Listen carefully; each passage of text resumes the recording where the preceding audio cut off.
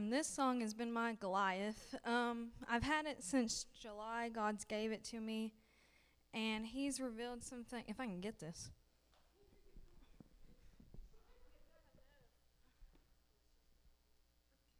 A hot mess. But He's revealed some things to me this year of my own self, of His love, and that's what this song is about. We oftentimes acknowledge, Christ died for us. He was nailed to a cross, but we forget the impact of that. We get upset if we get a thorn in our hand, much less someone got nailed to a cross because He loves you. And that's just what God's taught me this year. And so pray for me as I sing this song. It's my Goliath. I'm going to try to slay it, so...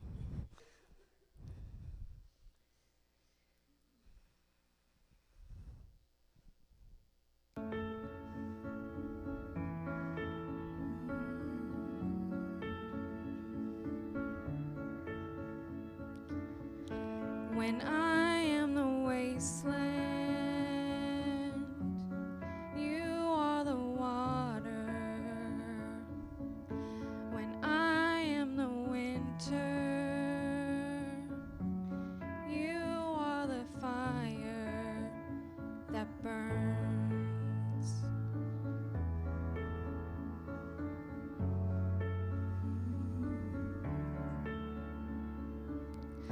When I am a long night, you are the sunrise. When I am a desert, you are the river that turns to find me. What have I done to deserve love like this? What have I done to deserve love like this? Your voice like a whisper, breaking the silence. You say there's a treasure. You look till you find it. You search to find me. What have I done to deserve love like this? What have I done to deserve love like this? I cannot earn what you so freely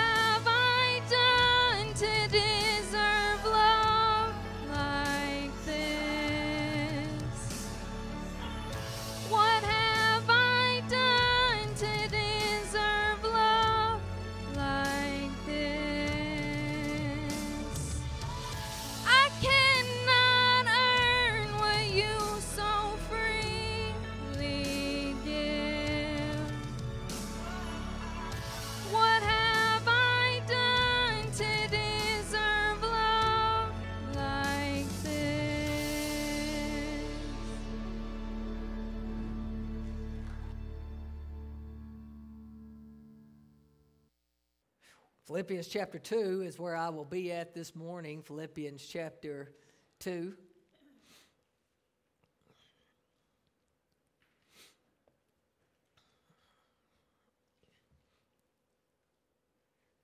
Just one verse this morning, and so after you have found Philippians chapter 2, if you would stand out of reverence of God's word.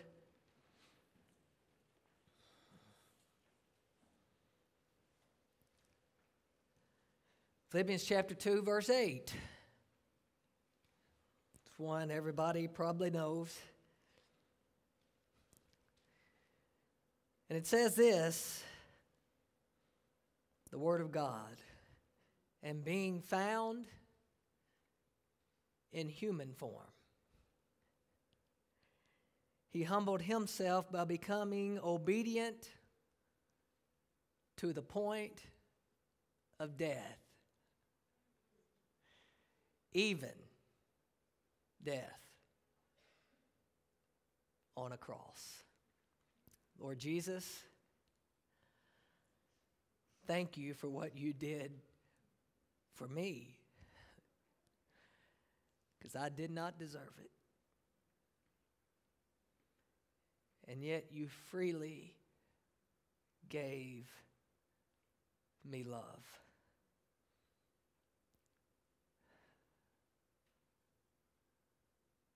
And Lord, I am so thankful that it was not just me alone,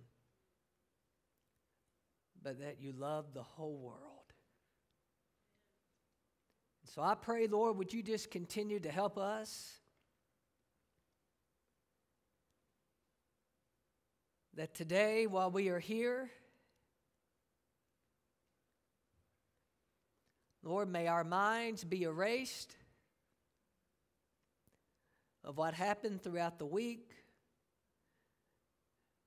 May our eyes be blinded to who is here and who isn't here. May our ears be stopped with what the world has been screaming at us this week. And may we be here today focused only on you and you alone. And so, Lord, I pray today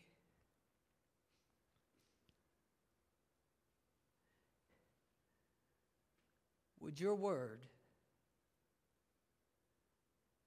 not Brother Dwayne's word, but your word, may it be sharper than any two-edged sword.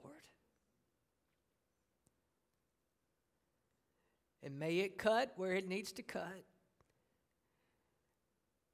And may it heal where it needs to heal. But Lord Jesus, through the power of the Holy Spirit, have your way today in our lives, in our midst. We trust you. We ask it in Jesus' name. Amen. And amen. You may be seated. A man went west, leaving his wife and son in the New England area, and he told them that when he struck gold out west, that he would send for them to come. Soon, the man had struck gold and had sent for them, and they boarded a boat and headed toward San Francisco. But it was not long after they were out on the open seas that they heard the scream, "Fire! Fire!" And on board of that big boat was a powder keg. And the captain knew that once the fire reached that no one on board would survive. The lifeboats were launched and they were put out, but there were too few and they were too small. As the last boat was pushed away from the large boat, a mother and her son stood on the side. And she pleaded with the man in the boat, "Please take us.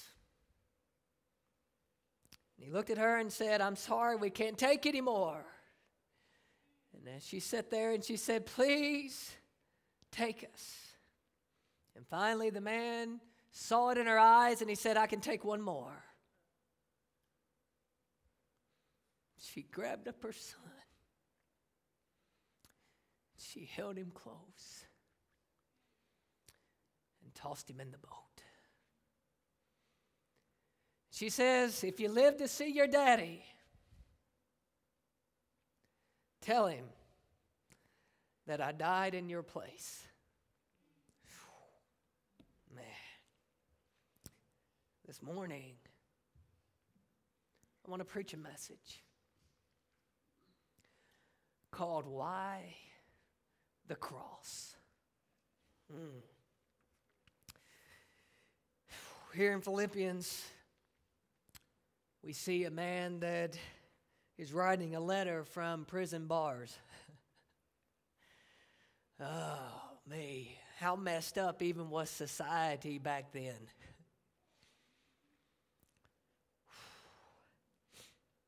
Writing letters from a prison bar, but we find a man who was joyful. We find a man who was excited. We find a man who was happy. We find a man that was at peace with the letters that he wrote.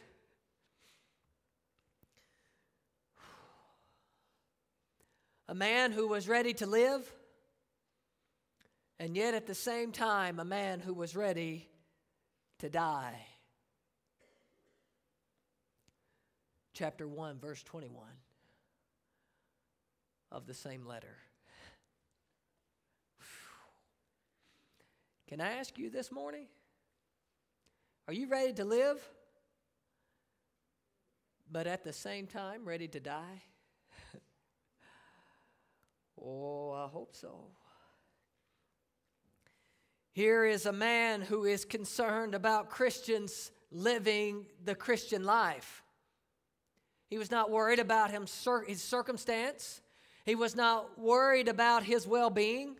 He was not worried about how everything was going to play out on his behalf so that he would be able to be successful, live in a place of comfort, but yet was a person who was so deeply under conviction of what the power of God had done in his life that he could not rest, knowing that others needed Jesus just as much as he did. He would tell the people that they needed a mind transplant in chapter 2, verse 5. Man. You see, it's one thing to have transplants that we see today be brought about, but can I tell you something? It's much different to have a mind that has been transplanted and transformed by the power of an almighty God that enables you to live in a society that is messed up as much as we are today. He then begins to talk about who and what Jesus had did for them, what he has done for us, and what he will do for all. This is a man behind prison bars because of his faith in the Lord Jesus Christ. He would talk of the man named Jesus who left the splendor of heaven and had come to earth as a servant.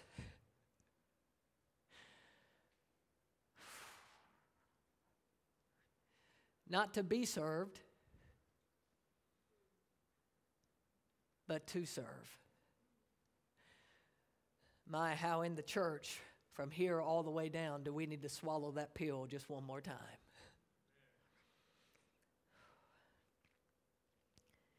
In verse 8, we find this whole thing about the cross. See, I don't know if we really grasp or understand even as much of a history buff as a lot of people may be. I like history, but for us truly to grab hold of who the Romans were. Rome was not just some small place. It wasn't something that just had a few people. It wasn't something that would every now and then have some type of power. But we're talking about a Roman government that conquered the world, that they would know it at the time. And one thing for sure was that the Romans were good at torture and they were good at death. They were trained in that. They were trained in that so much that they used it on their own people. Severe beatings, floggings, being branded on the forehead, gouging out the eyes, ripping out the tongue, cutting off ears, just to name a few. And we think we have cruel and unusual punishment today.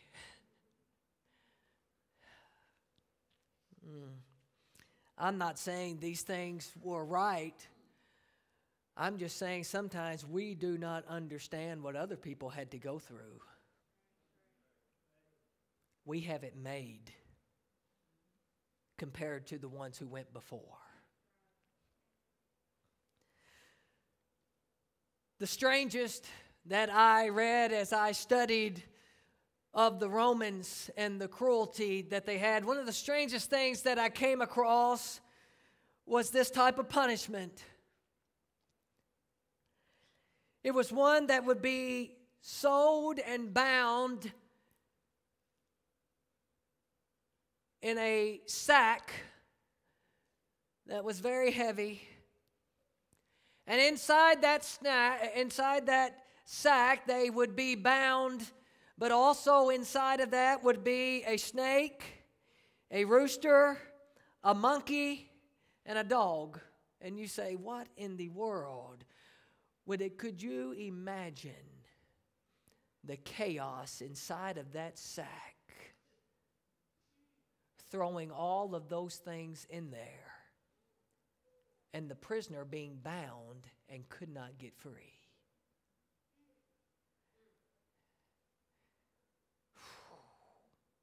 But see, that wasn't enough, because after they did all that, they threw them in the river and they sank to the bottom.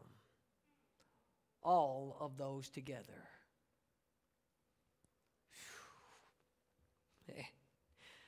Oh boy. The death penalty was something that they carried out and that they were pleased with. The death penalty was something that they took pride in, because the death penalty was something that scared people to death, especially in the Roman era.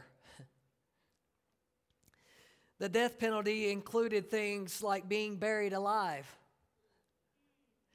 impaling, and of course the one that we most know about, crucifixion.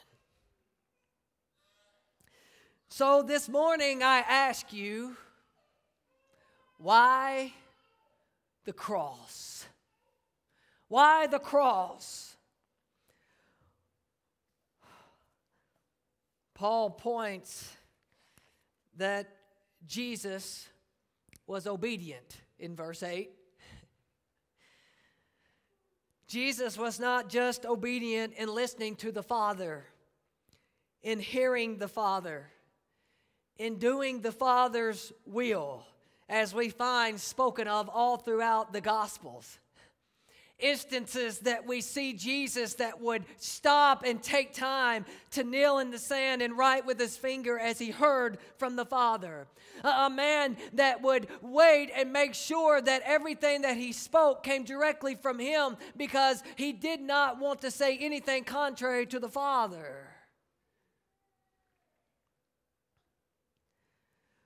Paul says that this man Jesus was obedient, but Paul makes it a point to make sure that that obedience did not stop with the word, but went all the way even to the point of death.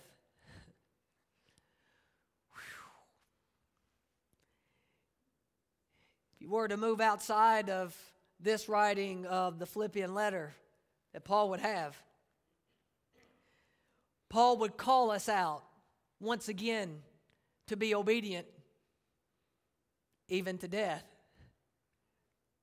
Would be obedient till our very last breath could be had. Not a breath crying out for mercy, not a breath that cries out for forgiveness, but a breath that cries out to see our Savior, our Lord, Jesus Christ.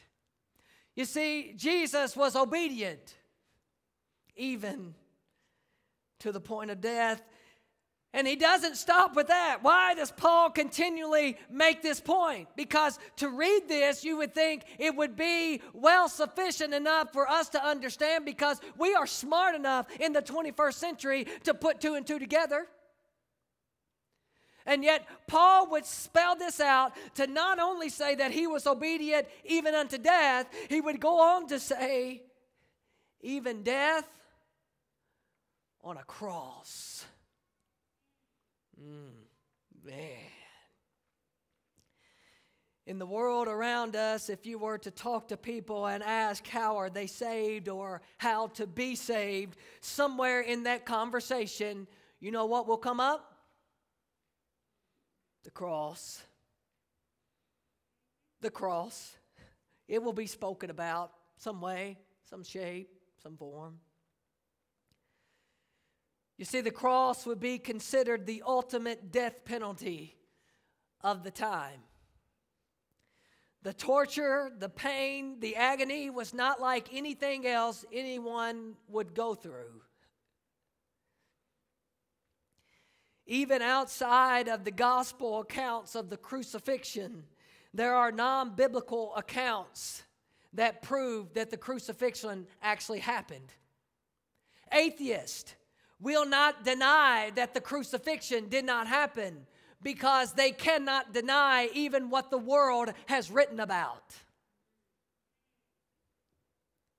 And they struggle to be able to explain this aspect of the cross. But the sad part is, so does the church.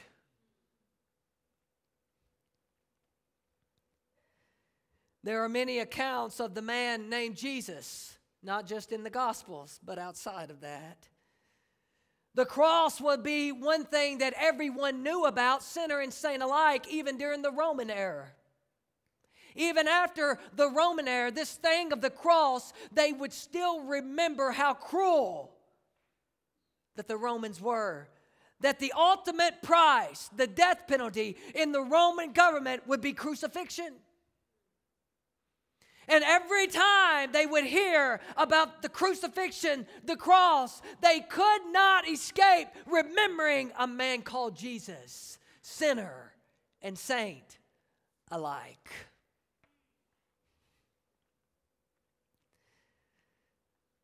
You may still be asking this morning, but Pastor, why the cross? Why the cross? Well, it's not because we understand what truly death on a cross is like, because I'll tell you this, I've never witnessed anyone dying on a cross. I've never seen the death penalty inflicted in that sort of way. I've never seen anyone that had to hang there, and all of the movies and everything else that you could watch, understand this, they're still not real. It's a movie. Even the Passion of the Christ, and as good a job as what he did trying to give us the account of those last moments of Jesus Christ, does not do justice to the pain and agony of the cross. You see, we can't grab hold of that. The closest thing that I probably could ever get to understanding in that aspect of really the pain that may be there is not even on my account. It's not anything that I've been through, because the worst pain that I could tell you of wouldn't compare to that. But I remember one day as my dad was driving in a steel post. And he had it, and he was raising it up, and he was hitting it, and he went too far, and the post went up through his hand and ripped it all to pieces, 56 stitches inside and out in his hand. And ripped it all to pieces, 56 stitches inside and out in his hand. And from the pain that he could tell me about, it's the closest that I could get to maybe understanding the pain of the cross, of a nail, of how that would feel hanging there by that. Man, the cross. You see, it doesn't happen anymore. The death penalty is not carried out this way. You see, it's not to scare people into submission of Christianity. That's not what the cross is for. Then why, Pastor? Why the cross? One reason is this, because God saw it from the beginning. As hard as it is for us to comprehend it, God always saw the cross. It's the cross. You see, it was prophesied about. We have Old Testament scriptures that would tell us about what the cross would be, long before they understood what it would be. Oh, me. You see, the cross. Why the cross? Because it'd be the start of a new covenant. Oh, we've heard about that. You say, Pastor, you're not telling us anything new. Oh, I'm really never going to tell you anything new, because there's nothing new that I could give to you. It's already been given.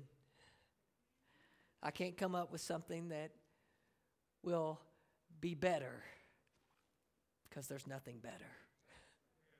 There's nothing better.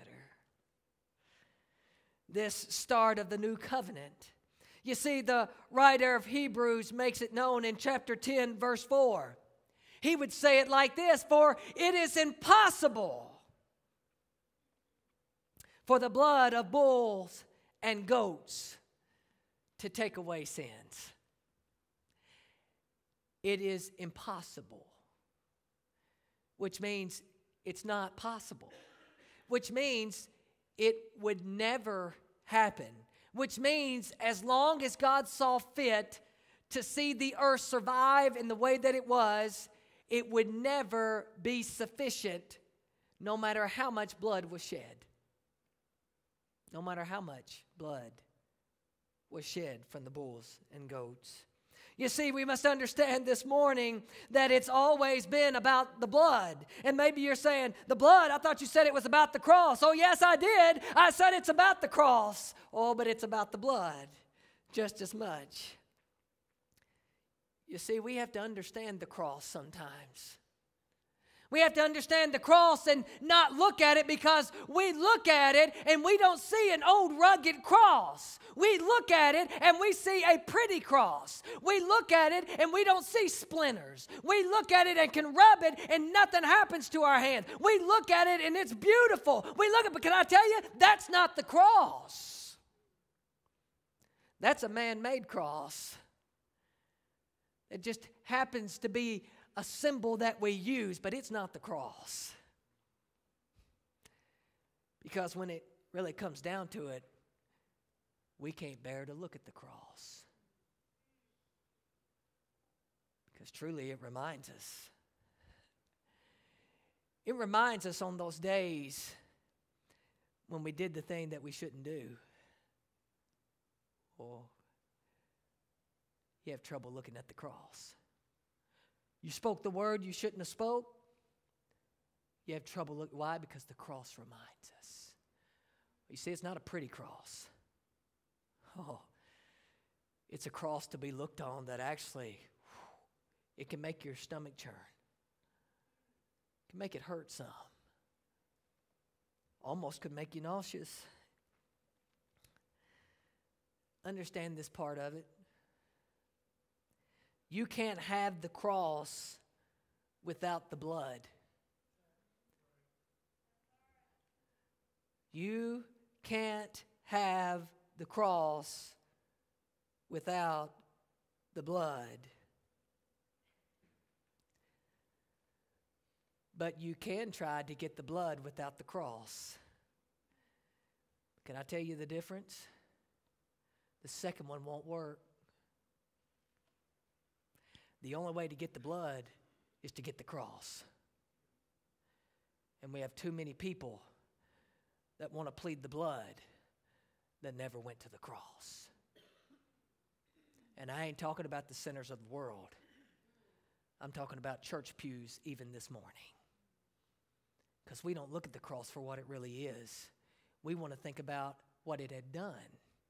And we want to only partake in what had happened without actually going to the place where it did happen, to be part of it. Understand this, you have to remember, just as I did, I nailed him to the cross, and so did you. You were there. You were, as much as you want to deny that you were there, as much as you want the scientific, analytical aspect of it to say there is no way that I was there 2,000 years ago, almost to the time that I could say that I was so, oh, but understand, it was you just like it was me. But you see, the problem is we want to get away from the cross because the cross makes us actually feel what we're truly worth, which is actually nothing.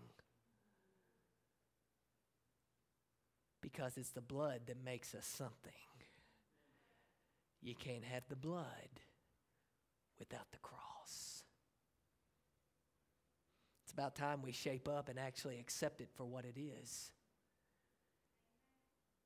Instead of wearing the cross and taking God's name in vain. Did you realize that if you wear a cross on your body, on your shirt, have it in your home, and you're not living what the cross is about, then you have just taken God's name in vain? We say it's only when you use the words. Oh, no. It's when you don't even live right. You've taken God's name in vain because you're saying that God lived that way because you're supposed to be Christ-like and you're supposed to be the example. And so if you're not living that way, then you just took his name in vain without ever saying a word. Lord, can I tell you, if we don't get back to the cross, we can plead the blood all day long, but the only way you get the blood is get to the cross. Come on, you say it ain't even got hard yet. I ain't even got to it yet. No, some of you are like, you know, I wish I could preach one of those messages where it almost felt like we were hanging over hell and all that was holding on was a thread so that we could understand what the cross really means. Because we pushed it all away. Now we just live in a fairy tale of Christianity because we want all the fluff without getting to the cross. Lord, help us. Lord, help us.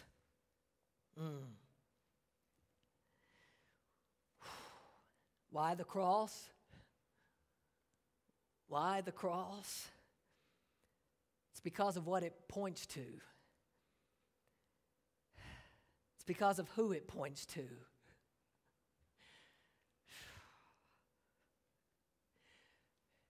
Never put yourself on the cross. Listen to me. It's a big temptation. You say, Pastor, I would never do.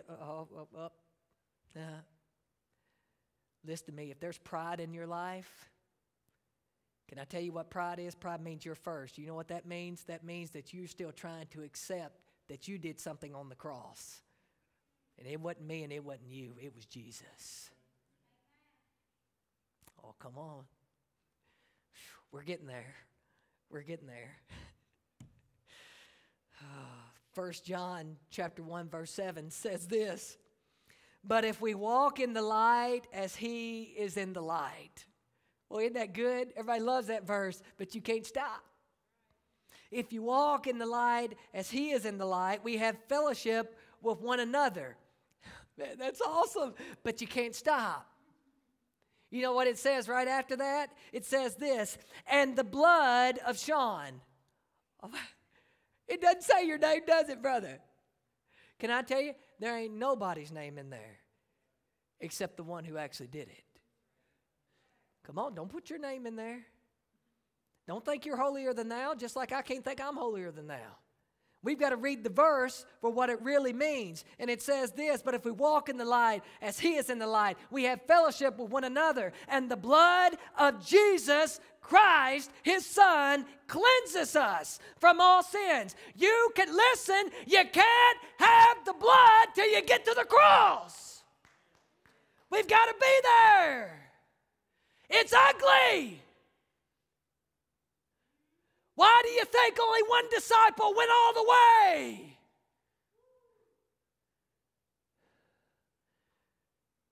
And us so-called disciples, starting from here all the way down, don't want to go to the cross. We try to make ourselves feel better because we said only one did, and he was holding on to Jesus' mother. It was the disciple of whom he loved. But can I tell you, that's no excuse. Just because the 11, the 10 others didn't go, doesn't mean that we shouldn't. It actually means we should be like the one and go to the cross. And we should stand there and we should look at it for what the cross is really like. Now listen to me. I'm not saying that we crucify him again because, no, you can't do that. It's once for all. He's done. You can't crucify him again.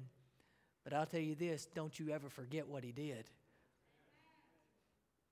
Don't forget what he did, because when you forget what he did, you don't go to the cross. You just try to get in the blood. And on that day, he'll say, depart from me, for I never knew you, because all you did, you tried to waller in the blood, but the blood did you no good till you get to the cross. Whew, boy.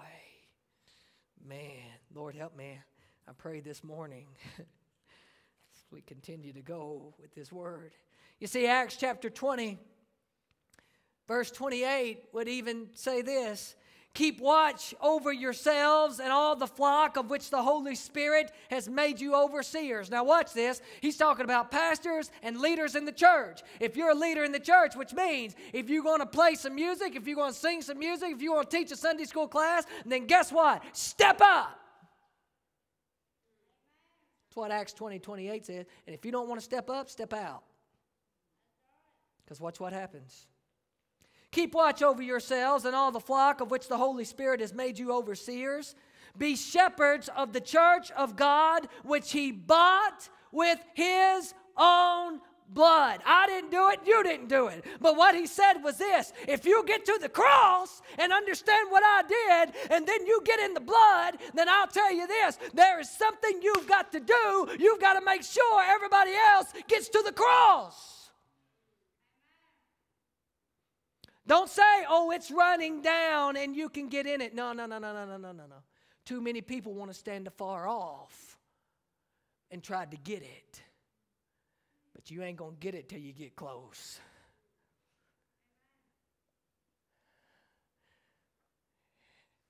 I better not go there. Leviticus chapter 17, verse 11. Let's go Old Testament, right? Leviticus chapter 17, verse 11. Watch what God says. For the life of a creature is in the blood. Uh-oh. And I have given it to you to make atonement for yourselves on the altar. It is the blood that makes atonement for one's life. Now watch this. I told you earlier what the scripture said about the new covenant that he brought in. Oh, you see what God did? Understand this. From the beginning, God saw the cross. But you see, if you don't get in the Old Testament, then you don't understand what the cross is about. You're trying to read in the New Testament, and guess what? Did you realize that Paul and Peter, writer of Hebrews, goes to the Old Testament more than what they come up with stuff in the New Testament? Why? Because it's always been about the cross.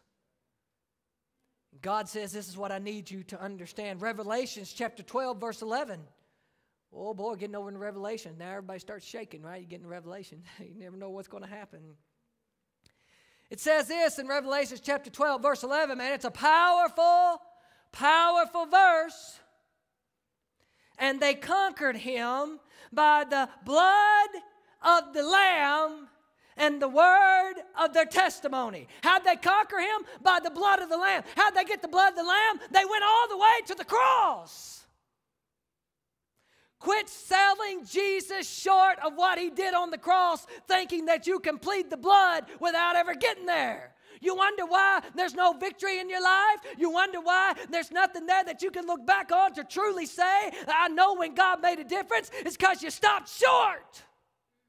You tried to wallow around. Listen, you tried to wallow around in someone else's blood. You can't wallow in mom and daddy's blood. You can't wallow in the pastor's blood. You got to get all the way to the cross of the one who actually shed it. Because if you think somebody else did it for you, you ain't going to make it to heaven. Why the cross? Man, some of you right now, you feel like you're dangling over hell, don't you? Some of you are like, I can't believe you said that. Well, I can't believe there ain't more people at the altar already. That's just me. But I know that everybody's right with the Lord, and everybody's sitting in this room. If God were to come right now, you're going to make it to heaven. Lord, help us all. You say, Pastor, are you judging? You better read your word. Just saying. It's hard for me to take care of the sheep if I don't know what's going on with them. Whoa. Move on, brother. But the greatest scripture I think that we could ever pull out of it to understand why the cross. Why the cross? Man, some of y'all are so uncomfortable that right now you're trying to do everything you can to get away from what the Word says. Can I tell you this? I don't care if you leave, get in your vehicle, and drive to New Mexico. Can I tell you this? You can't get away from the cross. Because He'll deal with you until you go all the way. Ooh, boy.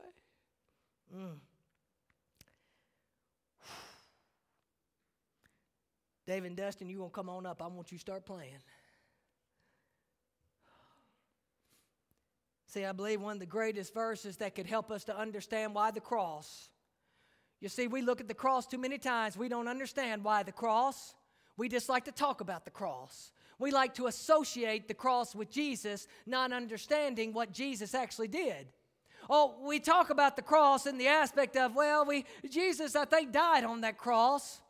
We're not even sure sometimes. We allow the world to affect our thinking way too much. We've got to be sure where we stand. We've got to know what the Word of God says. Because I'll tell you this, the world will play with your mind, because that's what Satan loves to do. And did you realize that if you're not careful before next week, you'll doubt some of the things about Christianity? Because the news you watch, the TV shows that are on, can I tell you, the music that you listen to will tell you everything contrary to what the Word of God says. And it'll mess with your mind, and you'll start doubting what the cross was all about.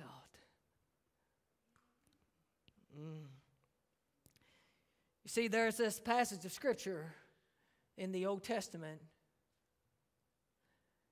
that helps us to understand Jesus before Jesus came on the scene. We get it. It was given to us. The prophet really couldn't even wrap his mind around it because it hadn't happened yet. And what's our excuse today? What's our excuse today for not being able to understand the Word of God? We have the Holy Spirit, the greatest teacher that has ever been. And it's freely given to all who want that.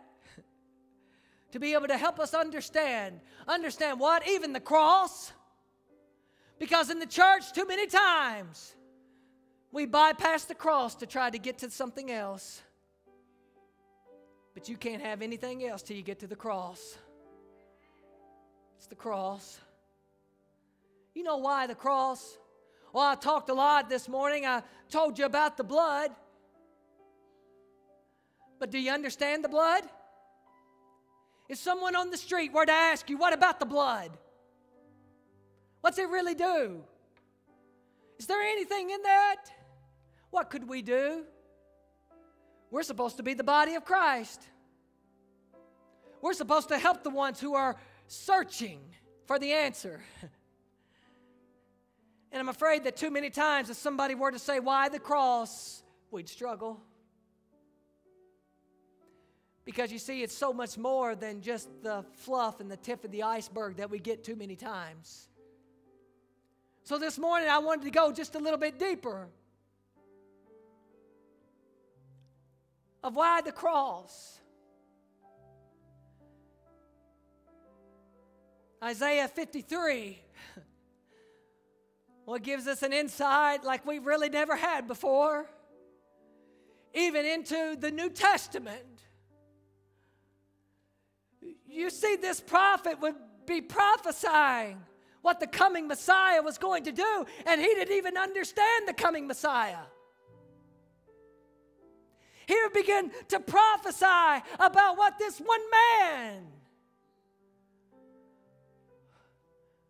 would do for him, though he wouldn't be able to see it. And in Isaiah 53,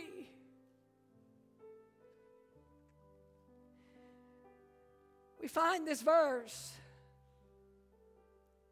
It's verse 5. Oh, you've heard it. But you know what? We should be so tired of just hearing the word. Oh, we should want it so deep in us. We should want it on the tip of our tongue. You see, I think they had it right in the Old Testament. When God would tell them, write it on your doorpost, put it on your forehead, talk about it when you rise and when you go to sleep, and Lord, help me, because I even want to do that more and more and more.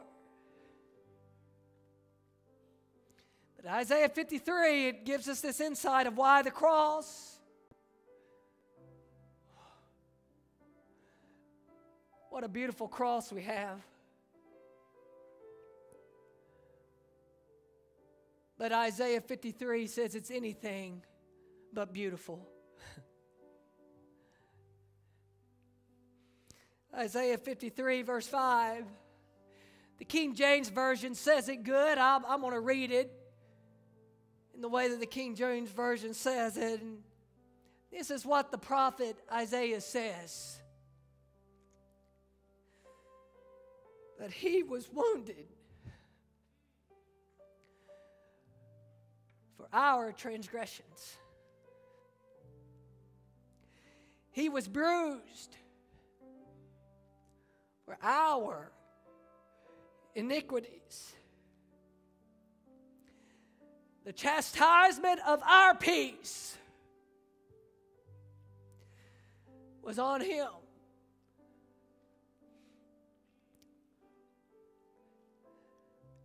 And with his stripes, we are healed. Oh, Isaiah.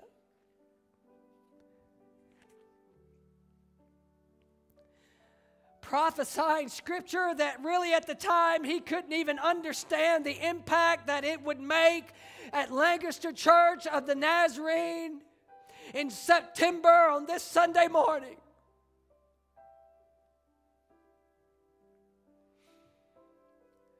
Can I tell you a quick story?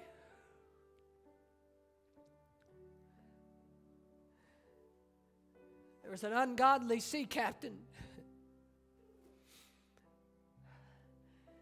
And death now was staring him straight in the face, and he lay back in his bed knowing that this time death was coming.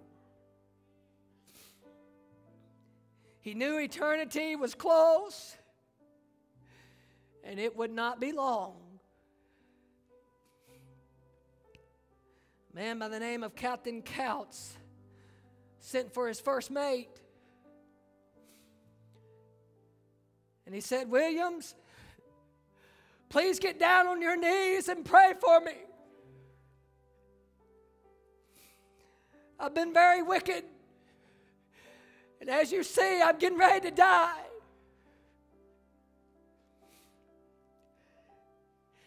And he said, I'm not a praying man, Captain. I can't pray. I would if I could, but I can't pray. He says, well then, bring me a Bible to read. Bring it to me for just a little bit. For my life's about done. I don't have a Bible, Captain, either. I'm not a religious man. He said, send for Thomas, the second mate. Go get him. Perhaps he can pray for me. Soon he came in. He said, Thomas, I'm afraid that this time eternity is here. It's real. It's coming for me. Get down and pray for me. Ask this God to have mercy on my soul. He said, I'd gladly do it, Captain, I would. But I've not prayed since I was a little boy. I can't pray. He says, do you have a Bible? He said, no, Captain. I don't read. They searched all over that ship until finally one of the sailors had came by and said, you know what? I'd seen a cook's boy. He's just a little lad running around. He had something that looked like a Bible. And the captain said, go get him. Go get that boy.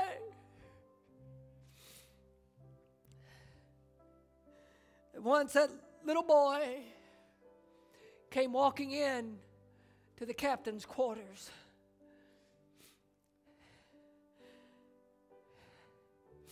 He said, son, do you have a Bible? He said, yeah. He said, only read it.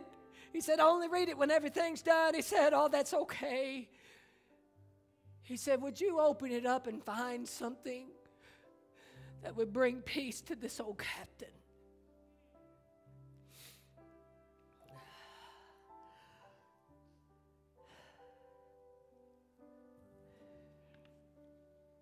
The boy turned in his Bible and he sit down and he says, Captain, there is one chapter that me and my mom used to love to read together. He said it's in Isaiah, it's chapter 53. He said, would you like for me to read it to you? He said, please read it to me, boy. Please read it to me.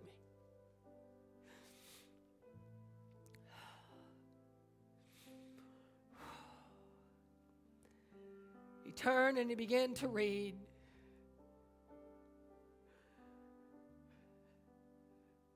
Chapter 53, he got to verse 5. He got to verse 5 and he said, and he was wounded for our transgressions. He was bruised for our iniquities. The chastisement of our peace was upon him, and by his stripes we are healed. And the captain screamed and said, that's it. That's it, boy. Read it again. Read it again. And so the boy stopped and he read it one more time.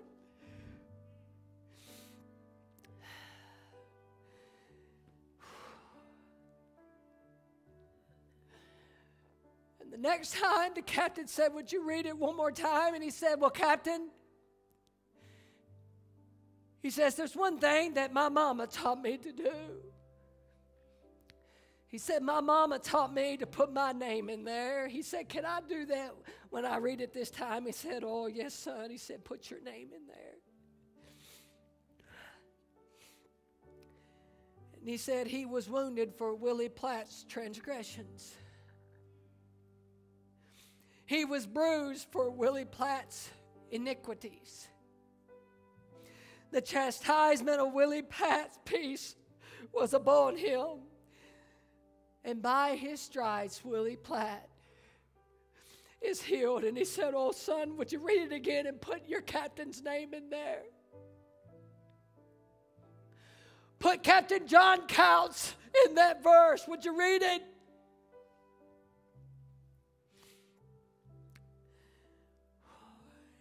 And he said he was wounded for John Counts' transgressions.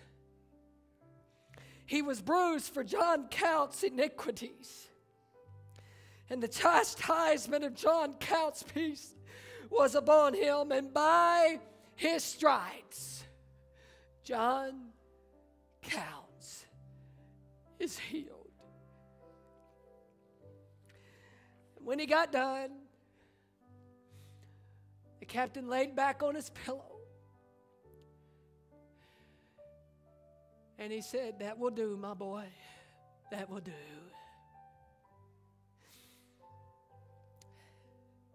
As he laid back on that pillow, the captain continued to repeat Isaiah 53, verse 5, over and over and over again.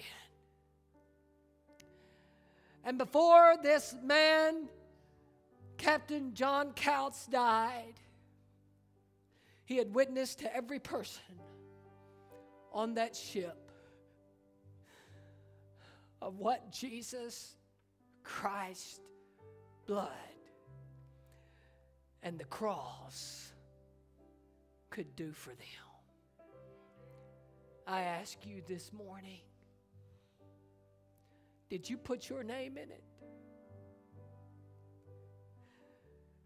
Because your name goes there, and my name goes there. And he did that for me. And he did that for you. And understand this, you can't get away from it.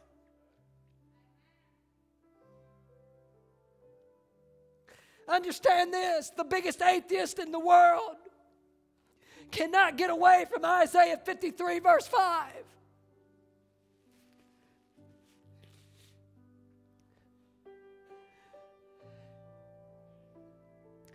I remember running, and I ran till I couldn't run anymore. And I was that captain. And I put my name in that verse.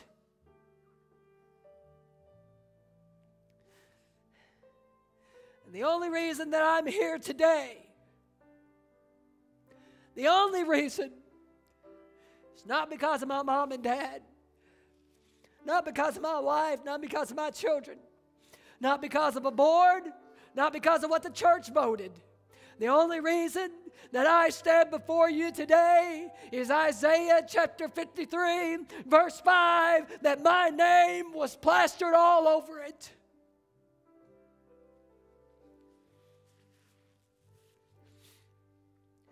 And this morning, if I could beg and plead any more than what I already have, if I believed that God could do anything more than what He's already done for every person sitting in this room, I'd ask Him to do something else, but He's already done it. And one day, when God said enough is enough, Isaiah 53 verse 5 was fulfilled. And Jesus Christ went all the way. And Paul says that He was obedient even unto death. Even death on the cross, where you should have been, where I should have been. He took our place.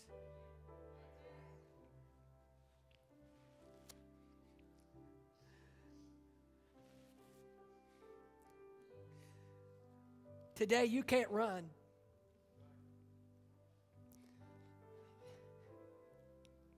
And today you can't hide. As we were driving to church this morning, my children had noticed something on the side of the road next to Camp Dick School at the red light. Off in the distance,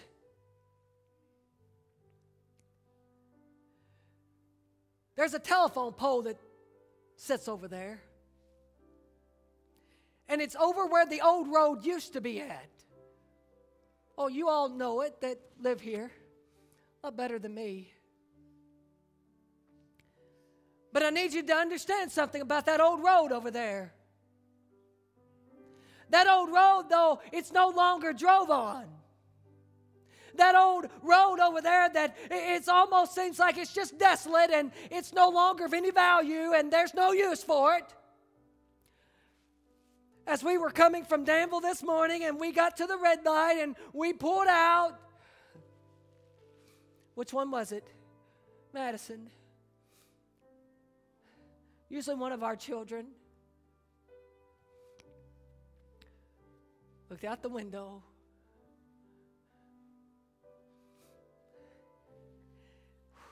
See how God brings everything together. You say, what are you talking about? I'm talking about my message this morning. I'm talking about the songs. Nobody knew what I was preaching this morning until I gave my message Friday, right? I gave the sermon title to you. Debbie, you knew it. Alan, you knew it. Nobody else knew it. And yet, somehow God saw fit to put together the songs that we needed in the place that it needed to be for you to sing about love that we can't even understand. A song that you've never sung. And yet we see it put up here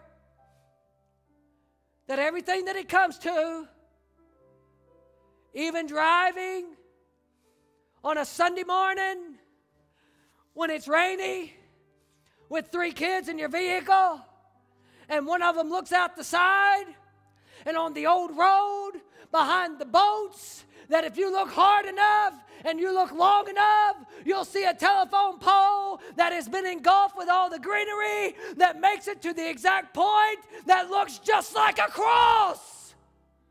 I want you to understand something. You and you and you and you and you and me will never, ever be able to escape the cross. You can run to the pit of hell and you can't escape the cross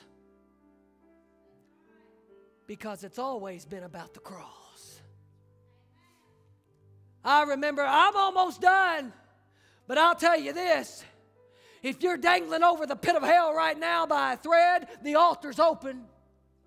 I remember an old preacher, and he said, I'd done a lot of work, and I'd get under houses. He said, I was running from the Lord. I didn't want anything to do with him. And he said, I'd grow under houses, and I'd inspect them, and I'd spray them, and I'd do all these things. I was just doing a side job. Just trying to make money. And he said, one day the Lord was so heavy on me, I was doing everything I could to distract myself of what he was wanting to do, of who he was, of what he was speaking. And he said, I got under that house, and he said, I'll be safe under here. And he said he got under there, and he laid on his back, and every which way he turned, all he saw was the cross.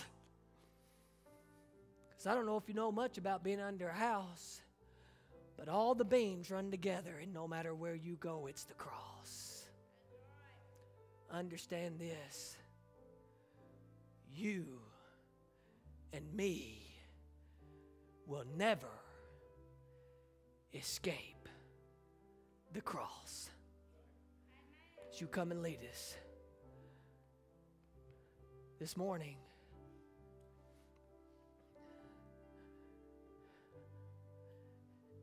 if you walk out of here this morning and the Lord is dealing with you, and you walk out, Lord, have mercy on your soul, because you're not guaranteed the next breath. You say, oh, Pastor, you're trying to scare us to death. I'll tell you what, church, we need to be a little bit more scared. We're so flippant about this whole thing called Christianity, no wonder nobody wants it. And we sit here and we come to church on a Sunday morning and we'd rather be at home watching a football game, basketball game, a golf match, or something else. And then we try to say that we really care about the cross. You see, the reason I preached the message about the cross this morning is because the church doesn't understand the cross. We can do all we want to with the world, but I'll tell you what, if you never get them to the cross, you can take them to the blood all day long, and it ain't going to do no good. Listen to me, church. It's about high time that we repent and get to the cross, so that we can actually make a difference in the world.